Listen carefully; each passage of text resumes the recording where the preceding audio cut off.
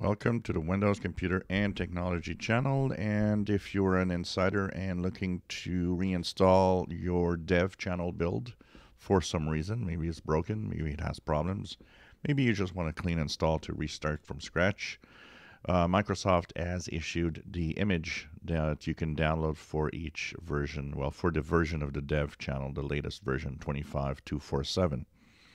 We'll be looking at some of the features also that are going to be possibly future features also in Windows. So we're going to kind of do a little series on the future of what's going to happen with the different new features, then Moment 2 and 3 and so on that could happen early next year, give you an idea in advance of what they might look like. So if you want to have the image download for the dev channel, and you can of course also have the image for the beta channel if you want. The page I will be sharing is this page. You got to be logged in into the Windows Insider program also.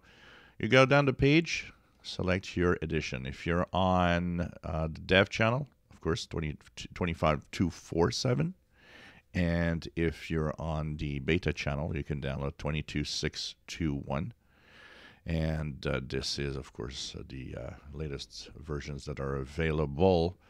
Build 25247, of course, is replacing the older build that we had before. So this actually gives you the possibility to update to the latest dev channel without having to, go activate Windows Insider program and do all the reinstall through there. And of course, if you have problems, this is one of the best ways to actually get a working dev channel build if you wish to stay in the Insider program. Of course, if you're not an insider, you wish to download Windows 11 or Windows 10, there are pages on the Microsoft website that I've shared in the past where you can download images of the latest versions of Windows 11 and Windows 10. That's where you should go if you're not an insider. This is really just for insiders if you wish to have an image for one of the latest builds. If you enjoy my videos, please subscribe, give us thumbs up, and the link to this page is in the description below.